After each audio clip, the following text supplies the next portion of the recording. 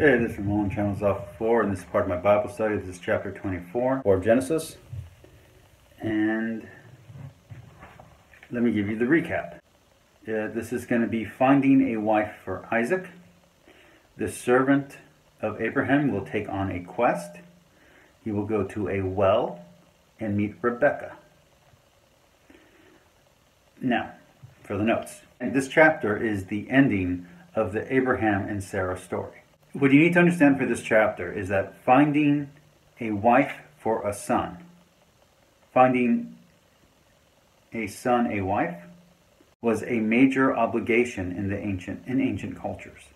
So in ancient cultures and ancient societies, the most important thing you could do was continue your family line, because you want your family name to continue on. This chapter can be seen as its own story and takes its influence from Deuteronomy.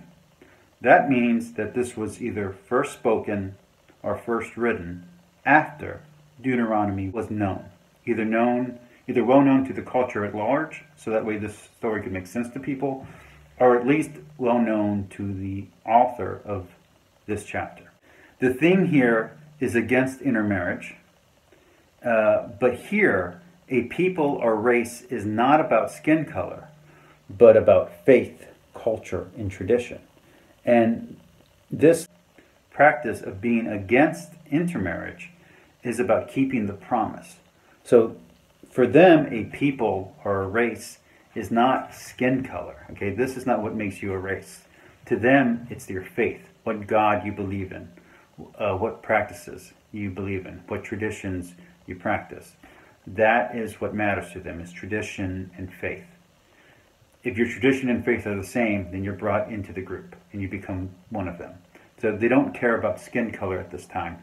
They don't care about eye color or hair color. What they care about is furthering and continuing their traditions. This goes into the whole adoption thing, which is, at this time period, an adopted son was considered more legitimate than a natural heir, because there was no way to guarantee that your natural heir was actually your child.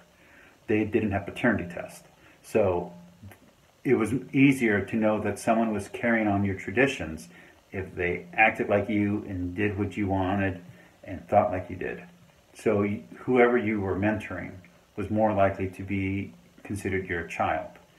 And you'll see also through the Jewish tradition that a lot of times the youngest or the second-born will be the one chosen over the firstborn, which was usually the honored position in ancient cultures. After the servant puts his hand under the thigh of Abraham, which comes from the idea that children came from the thighs. I don't know what that idea exists in other cultures, by the way. It's like the heart existing in the gut. People have vivisected people at that time period. They knew where body parts were. So I don't know if the expression just got away from people. I don't know. Anyway, so he puts his hand under his thigh and he gives an oath that he will find Isaac a wife, and he goes to Haran, and he travels to the land of the Arameans, possibly to Nahor, between the Harbor River and the Euphrates River. And the name of the place where he goes to, Para Aram, means the garden road, and Aram means the Arameans. So there you go. So Laban is depicted as greedy from the beginning, and Laban is Rebekah's brother. So there's like a sign, and she kind of he goes, the servant says, the woman who offers me water will be the one. So she offers him water, and she does some other gestures that show him that she's the one that he was looking for. And it turns out that she's exactly who he was looking for, because it ends up being the niece of Abraham. All right.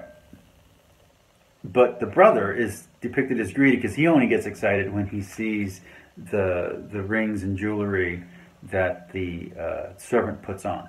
Because of the situation, Rebekah is free to consent to marriage. But this is not, for those who are looking at this like, oh, this is feminist rights or something like that. That's not what this is. Sorry. This is not equality between the sexes. That because Laban is a brother and not her father, she is given the right of consent. So even though consent is a major theme here, the story here is not her consent. The story here is that Laban is lower in status, so therefore he could not give her away in marriage. Because as soon as he saw that gold in the jewelry, he would have done it. Okay? So it wasn't about her having equal rights, it was about Laban being kind of greedy. So, sorry about that. Alright, so here are the questions. Why is Abraham so insistent that Isaac not go to Haran? Why does he send the servant instead?